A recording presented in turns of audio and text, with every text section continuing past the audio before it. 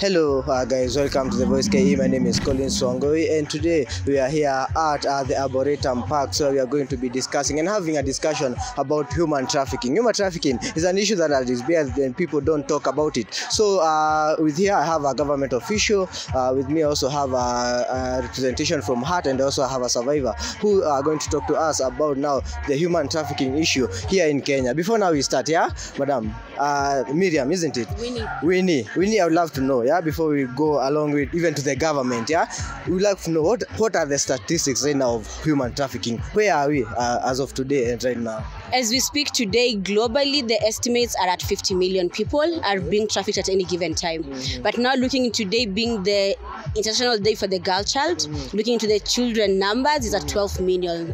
So worldwide we have 12 million children who are under trafficking at the moment. What causes human trafficking? What brings up human trafficking and on that kind of stuff? We have different factors. So looking into one, first of all, looking at poverty, inequalities, cultural practices, are looking at child marriages and the such. And I think also looking into different diseases. So there are many things that really contribute to us being able to have trafficking being on the rise. But first of all, looking at where we are at economically across the globe, it's very straining for many communities to be able to actually even feed themselves 3 meals in a day. So you can't feed yourself. When you hear of an opportunity you're able to actually make an income or support your family, then you're keen on being able to take it up. But looking at child-headed families, where do they go to? They have no one else to run to. So it means we have now also having children becoming victims of child labor. We have children being forced to work as people's domestic workers, being forced into forced begging, working in people's farms. So looking into child trafficking, it's on the rise also for different reasons.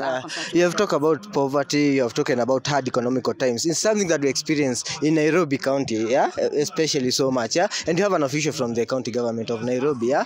Considering that Nairobi is a hub that has all these contributing factors, yeah. What is the county government doing to ensure that now these cases are on the law and we have now low numbers of human trafficking? Thank you very much for that question. Okay. Nairobi County government is a responsible government, and we are working very hard with the responsible people, partners like HAART Kenya. We want to put programs in place so that we can reduce these numbers. We've talked about house bureaus. We are going to look into that. We'll look at what we can do so that they can be regulated better and we can have more responsible people doing the business. Yeah, you have heard that the county government is trying to regulate in so many ways, but you have a victim here, yeah? You're a victim of human trafficking, yeah? How did it come along? Can you give us the experience? Yeah, how did it come along? First, something that makes us get trafficked mostly is unemployment here in Kenya.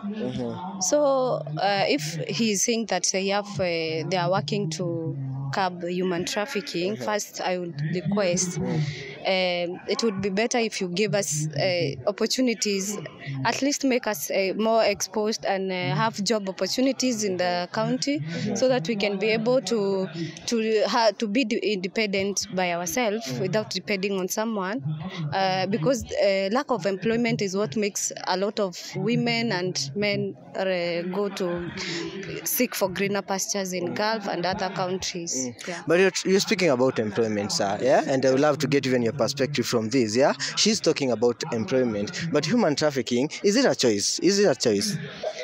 Well, I think when it comes to how adults end up being trafficked, many means are utilized. You'll have false promises. People are being told you're going to get a good job, a good opportunity, you're going to get good money. And then upon arrival, things are turned against you. So you end up being forced to work, not being paid, your documents are being taken away. So people do not choose to be trafficked, but people are keen to be able to get opportunities for them to be able to take care of their livelihoods. And so how then they end up in this situation is most of the time people being lied to, having people who try to process for them fraudulent documents.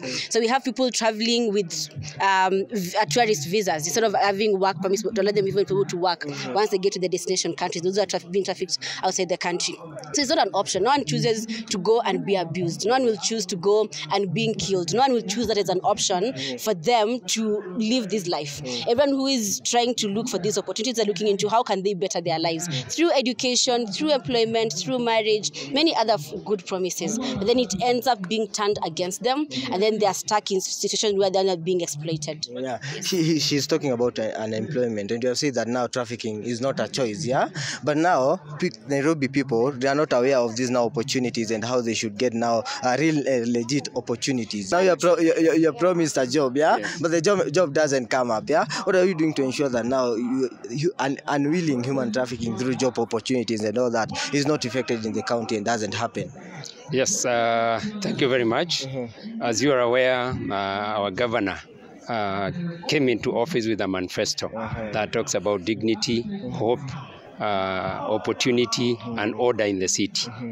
Part of that, and trying to improve and create a city of dignity and order, as you have seen lately, just the other day, we employed 2,500 workers to work in our streets, cleaning and clogging the drainages. So in the same vein, you can see Nairobi County is creating opportunities, and in addition to that, we have a program in community development. We are offering to train people, youngsters, middle-aged, aged people, so that they can be able to increase their chances of opportunities, not just getting jobs, but even doing business. We are trying to open up the space. That space has been not much exploited. We want to exploit that. We want people to start being self-reliant, and in that way, we are going to improve livelihoods, especially in the informal settlement. So we are having a lot of programs on community development, training them, upscaling their skills, trying to find markets for them. We have given them opportunities to do exhibitions in open spaces within Nairobi without them paying a penny for it. So they're able to get markets through that. Yeah, we have heard of opportunities, and as a survivor, definitely maybe after the ordeal, yeah, you survived and you came back, yeah. Have you tried, and because you have talked of job unemployment, I feel like maybe yours was also as a sort of job unemployment and all that stuff. Right now that you have come back, yeah, first of all, tell us, how did HAART come through for you and be able to rescue you from human trafficking? Okay, after I was rescued after I came back, HAART came and they took me as part of them. So first thing when I came, I was not okay mentally. So that means I had to go for therapy first, and then after therapy, I was able to go to be part of their programs, which started with them providing basic needs for me. They rented a house for me and made sure that I was in a safe space to heal. And then later on, I was enrolled back to school, so I went back to school. I did my course for 9 months, and I'm actually graduating this coming month. And after the school also, they made sure that they have also engaged us beyond provision program, that is survivor leadership and other programs. And so far, so good. We are the first group to form survivor advocates with HAART. Yeah, after now this, yeah, you have been helped, you have gone to school, yeah. Now, are you able to access these opportunities that we are hearing the county government is offering? Have you been able to access them, and what have you done now maybe different? Now that I have heard that they said they have programs that they are giving opportunities to youths and young people, and I came to clarify for us which means they are using to engage us all. How are they doing it so that we can get enrolled to these programs? Because myself, I have not heard about. Okay. I am not lying. So I would like to know which ways they are using to make sure that as survivors we are in. Okay, not as survivors only, but generally youths and others who are in unemployment, that they are making sure that they will get into these programs. I would like to know which. Before now, the county government answers that. You have heard what she has asked, yeah? Yes. Before now, we go to that, yeah. I would love to know, yeah. Do you think these opportunities is people, they are not getting into people, or what do you think is the problem? Because now it feels like you have a disconnect between now these opportunities and the people. Do you feel like there is that disconnect? I don't think it's a disconnection, I think one of the things that we have to appreciate is that the fact that we have limited resources, and looking at the ratio, we have too many young people. Even some of them are graduates. They have their degrees, they have their master's level, but they still can't get jobs. I think it's really looking into beyond what is being made available by the county governments, because yes, 2,000 people, that is a good number. It's not, you can't say it's zero, but it's looking into what we were talking about, how do we make the environment to be really more enabling for everybody to really be able to flourish and do more within our countries. But also, even if someone needs to migrate and do this outside the country, we're looking into how do we support this person, so that they know where do I go to, how do I show that then I safely migrate when I have to leave my country. So I think we all do our small thing wherever we are, but I think from the government level is really looking into how do we have enabling policies so that we make sure that it's really enabling for everyone to be able to thrive, be it your business, be it employment. How are we making these available to as many people as possible? We have heard now, coming now to her questions. For you are saying opportunities are there. You understand, and now strategies maybe are there, but now they are not getting to the people. Where do you think there is that disconnect? Where do you think there is that now disconnect of now the government is trying to do what it's trying to do as much as possible, but now getting into the people, now the challenge is there. What do you think is the disconnect? Thank you. I think what she said is true, and at the same time, I would like to make people aware that our jobs, we advertise them through our portal, which I can avail details to her in future that we advertise. So that maybe somebody is watching. Yes. Our public service portal, I'll be able to give it out. But more importantly is that even when we advertise through that, there is a lot of messages in social media about jobs that have been advertised in Nairobi County, and all the details are there. We may have to make it. We may have to use more other channels to make it available to many people. But even when we use that, when we need like 2,500 people, I can tell you more than 500,000 apply for the jobs. Even trying to get to sift through and shortlist people is not easy. So I think we have so many youths who are qualified, and they should not just look for white-collar jobs or office jobs. Let them think outside the box. We are training our youth on coding and many other things. We have a whole department that deals with youth, and I'm encouraging them to come forward. Let them visit our offices in City Hall, and we are going to help them. Yes. Thank you so much for. Can I ask a question? Yeah, definitely. You said that you partner with HAART, right? Or did I get it wrong? Yes. I can assure you, some of us survivors, we do not have access to maybe a smartphone or somewhere we can get all the information that you said you put in your portal. Why don't you consider sometimes advertising the jobs and the opportunities that you have with HAART, so that all with other organizations that have survivors or other youth, so that at least they will make sure that every survivor that is in that in their programs will be able to get these opportunities. Why don't you consider that? Since you said you are doing partnership with the organizations. Yes, we can have Thank you, Mercy, for that question. And I really empathize with your situation, what you went through. It is not right that any human being should go through any experience of that nature. And with HAART Kenya, we have just begun. This is our first program we are doing together. So for me, we can only expect it to get better and better. You can imagine what opportunities we are going to avail. We are going to bring in more partners. We are going to appeal to interested partners on collaboration, those who want to sponsor programs, funding, and it might even go international, you never know. But the county government, no, we've just started, and you can see how supportive we are. We have closed streets in Nairobi just for this. You have seen we have brought our inspectorate people. They were leading the way, opening the routes for us, stopping traffic. That shows a very good, and that is goodwill from the government. And she knows how we have cooperated. You ask HAART Kenya how we have cooperated. We've had meetings, try to put this partnership in place. I'm sure we are going to sign an MOU with them. That is the next phase. And then within that MOU, we are going to identify the nitty-gritties, what we are going to do. And it's going to be in paper.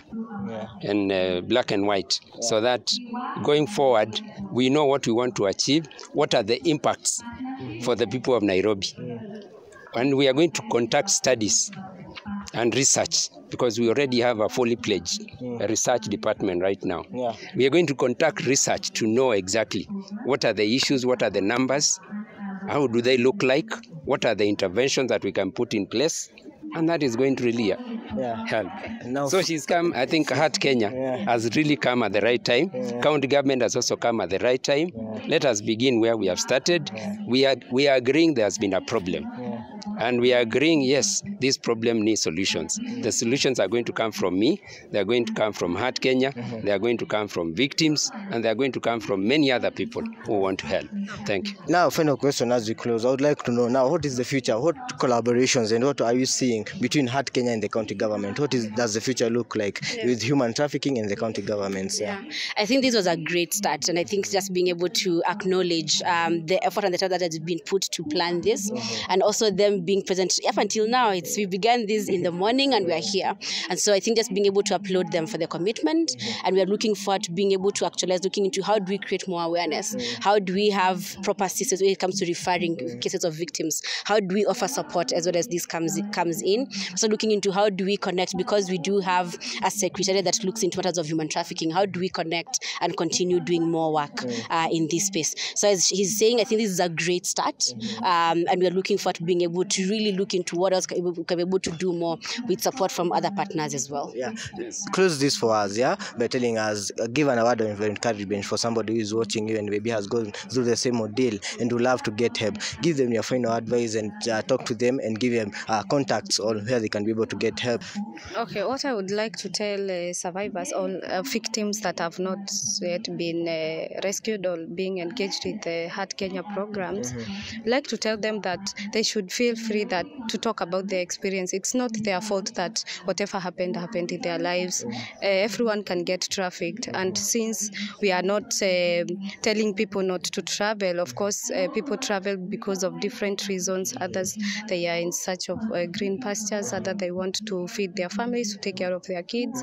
I would like to tell them that there are a lot of organizations, one being HAART, that offers knowledge about safe migration. So before someone chooses to travel, the person can just reach out to HAART and know the do's and the don'ts when the person travels. And again, if the person was trafficked and was rescued or is yet to be rescued, when you come back, don't be ashamed of talking about your experience. It's something that is normal.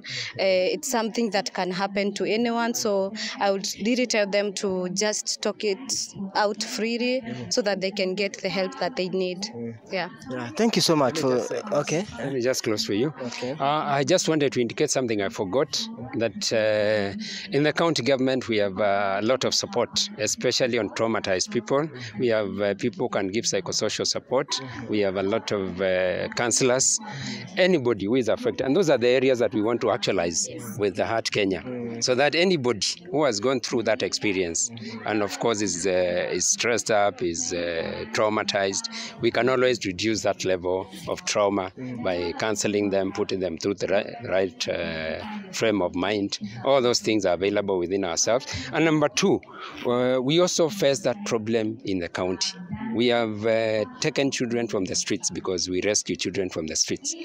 Those who have been trafficked from other countries, they don't even know exactly their countries because they come here at the age of 6. Even if you try to trace a child who came from Tanzania, you can't be able to know exactly where they have come from. And those children, we are just living with them. We are trying to protect them and to make life continue for them, take them back to school. So as a county, there's something we are doing, but we also have limitation because across the borders, we need national government to come in. So I'm appealing to national government also. When we start doing this, we'll be reaching out to them so that we can have programs that also have, they are involved. Thank you so much. I can hear you being called on the other side. Thank you so much for talking to us. Thank you so much. And as you have heard from the victims and some of those participants, don't be afraid to talk about these issues. Don't be ashamed. It is not your fault. And that's from me here, Shadow Collins Wangoi. Thank you and see you later. Thank you.